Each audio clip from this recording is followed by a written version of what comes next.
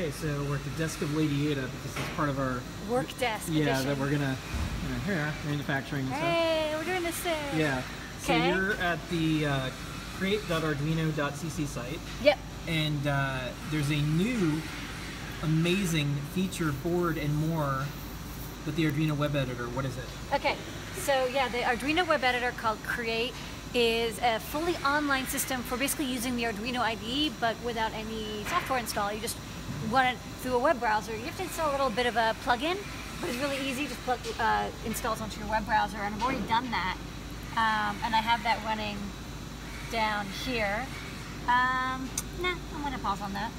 And here's what is really neat. So here you can select what boards, and this shows you what boards are available. So everything from the Yun to the lily pad to little bits to the robot, and That's new. Check this out. That's new. That's new. That's never been there before. That was not there before. Oh yeah. So what we're gonna do is Yeah, the Circuit Playground. This is a Circuit Playground. This is Developer Edition.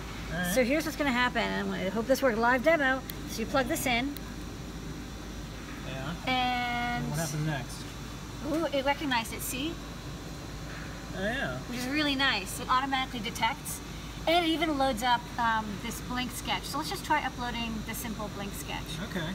So again, it's been detected. Yeah. Which is kind of nice. Also, I was like, oh, there's some ESP boards, but it says, okay, I found this board. Yep. Click upload. And what's neat is that the compilation happens on the Arduino servers using Amazon Web Services. Yeah. And then it's going to uploading, and then that's blank. Okay, so let's just do a really quick check. Let's just change this from delaying 1 second to delaying 1/10 of a second. So the LED, this will blink much, much faster. So let's try that. Okay. Okay, click upload. Okay. Busy, it's doing stuff. It's doing going stuff. through this cable. Into Right, this. yeah. Which is really neat. I mean, it's like you'll be able to run this on any computer. Okay, so it's uploading. Yeah, yeah. And then blinking a lot faster. Okay, and so we're not done yet. Okay. You were like, oh, we're done. We're not done. Check this out. The libraries, all the libraries that we've written, all like 250, are available through the library manager in the web browser as well. So NeoPixel, sensors, like LED drivers, all of that stuff, that's all available as well. So for example, I've already said, hey, you know, my favorite is the Adafruit Circuit Playground library, and it pulls in all the examples for you too. So for example, maybe let's upload the ComBadge demo.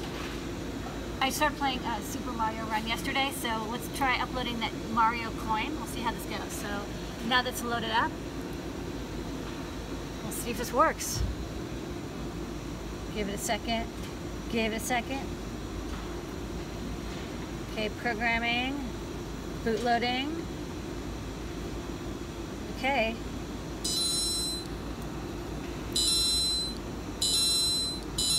So there you go. Got that coin sound coming out of it. You've been transported to a magical world of Koopas. Yeah.